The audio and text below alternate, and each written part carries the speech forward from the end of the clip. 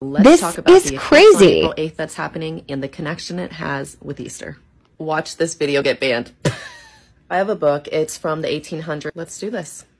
Here's the book in all its glory. Right here it says, The Passion of the Lord from Palm Sunday to Easter Eve, April 1st to April 7th, AD 30. Let's turn a couple pages. The Resurrection and Ascension of Christ from Easter Day to Ascension Day, April 8th to May 17th, AD 30. That's crazy. Totally not crazy. Truth. Now let me walk you through each day. Palm Sunday, April 1st. Monday, April 2nd, he cleansed the temple. Tuesday, April 3rd was Jesus' last teaching.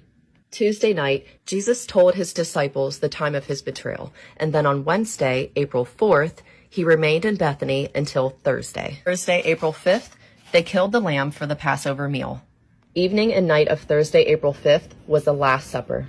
After supper, they went to the Mount of Olives and entered the Garden of Gethsemane. This is where he is taken and held captive. Good Friday, April 6th, he was arraigned and then taken to a place called Golgotha, the place of a skull, also known as Calvary.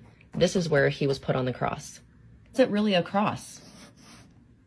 But before he was placed on the cross, he was tortured and placed in a cell overnight. Saturday, April 7th, the Sabbath. Pilate condemned him, and from 6 to 9 a.m. were the preparations for the cross. At 9 a.m., he was placed on the cross, hung on the cross for the next 3 hours, dying. This is where it gets really... My heart's freaking racing. I never read this before. Listen. It was now noon, but such a noon as had never been seen in Judea. The position of the paschal full moon precluded the possibility of a solar eclipse, and yet a supernatural darkness rested upon all the land, from the 6th hour to the 9th hour, as if to veil the last agonies of the Redeemer from the eyes of men. But far deeper than that, darkness was the gloom that weighed upon the Savior's soul, as he bore the whole burden of the divine wrath for the sins of all men. He was on the cross all day until sunset, which was the beginning of the Sabbath. Saturday evening. Died in 6 hours, literally of a broken heart. Taken down from the cross and placed in a tomb.